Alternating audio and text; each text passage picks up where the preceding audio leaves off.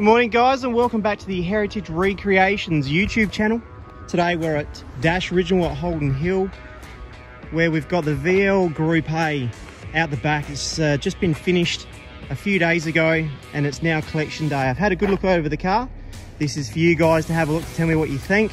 It's gone from a maroon interior into a blue, so very shortly we'll do the walk around of that car, and I think it's probably about time to give that thing a cold start. So we'll do that as well, so you guys can hear exactly what the car sounds like when we first give it a fire up.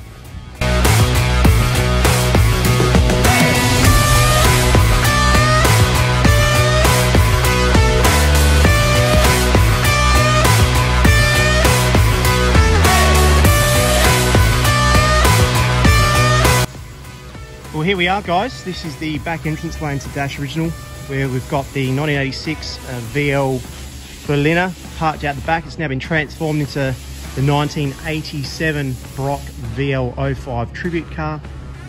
As discussed earlier, this thing came to me with a maroon coloured interior, had some VN style speaker grills fitted to the front door and looked quite horrific. We tracked down some photos of Peter's actual 87 Bathurst car, and it ran an SL style trim inside the car with a cerulean blue. So we managed to track down some genuine cerulean blue trim pieces. Ben at Dash Original has managed to repair those plastic pieces, so everything in the car is as per new. So we've got a new hood lighting, new dash, new door cards, new rear seat, new rear parcel shelf, and the car has had all the black plastics. They've been cleaned up and painted, so everything in the car is as new. As you'll notice, we've got the red SAS seats.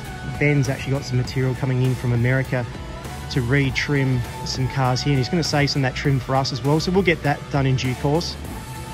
As we look through, we've actually got a new hood lining, sun visors all been redone, the rear C panel, so the rear C sections, the plastic trims, they always break, so they've all been repaired, and they're all the original ones put back inside the car, so they're all nice and new.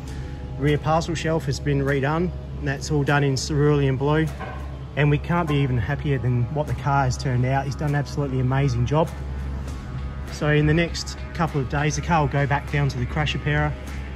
The roof has all been repaired, all around the windows where it had a little bit of minor rust.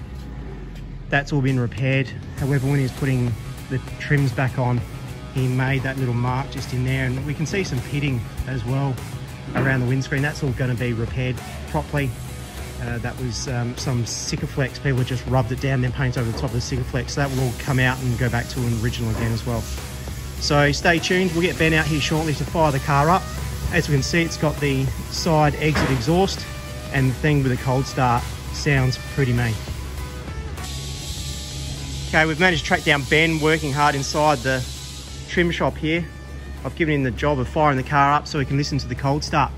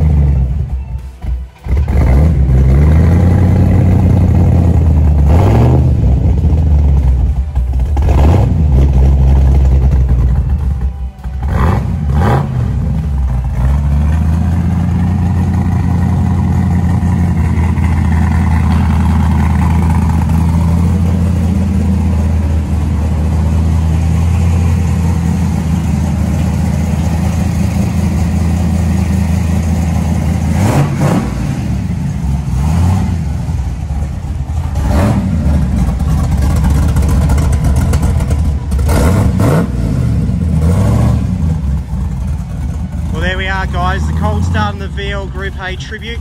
We thank Ben and the guys at Dash Original for getting this car sorted out for us, and we hope you guys like this episode of Heritage Recreations, and we'll be back soon with some more content. Thanks guys.